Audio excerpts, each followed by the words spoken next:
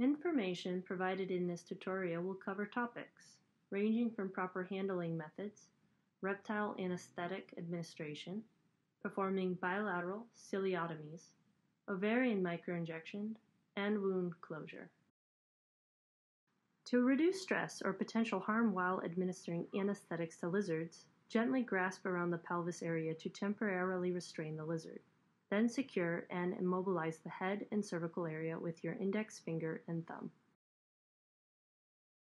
To increase stability and reduce needle movement, brace the syringe head against the index finger and slide the needle with the bevel up carefully just under the skin.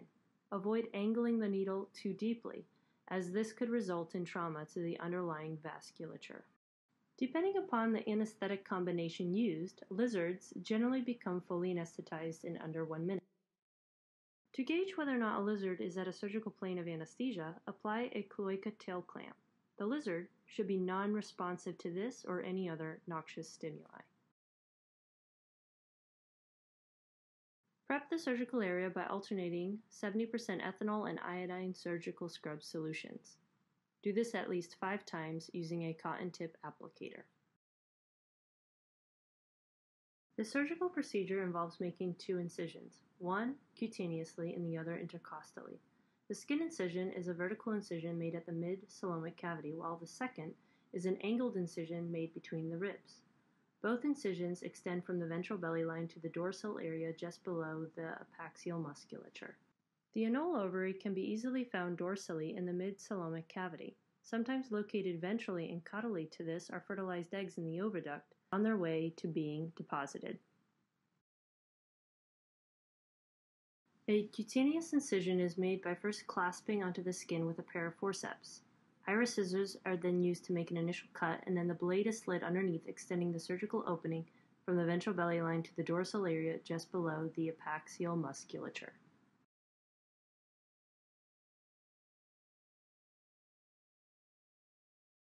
Apply a drop of fluids to ensure tissue is well hydrated. Using the same forceps and iris scissors, grasp the musculature near the ventral region and proceed to cut carefully. There are multiple layers of muscle. The innermost layer is darkly pigmented. Once an opening is made through this layer, carefully slide the blade of the iris scissors into the coelomic cavity, pulling gently upward as you do so to ensure only the overlying musculature is cut to avoid harming any vital organs below.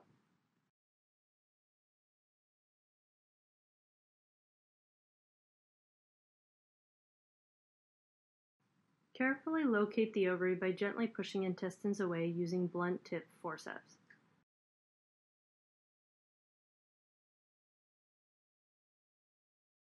Once the ovary is located, gently clasp the ovary with one pair of forceps.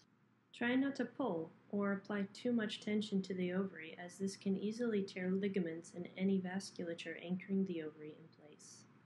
Instead, use a second pair of forceps and expose the ovary by pushing intestines out of the way to increase visibility.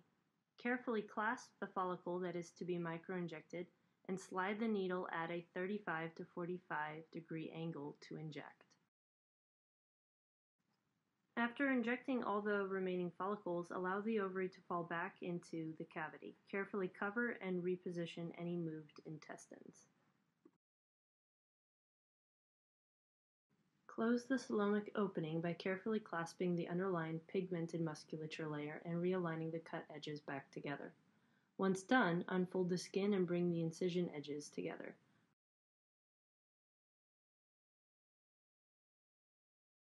Apply vet bond surgical glue to the external surface of the skin, carefully avoiding the internal musculature layers, using a sterile pipette tip.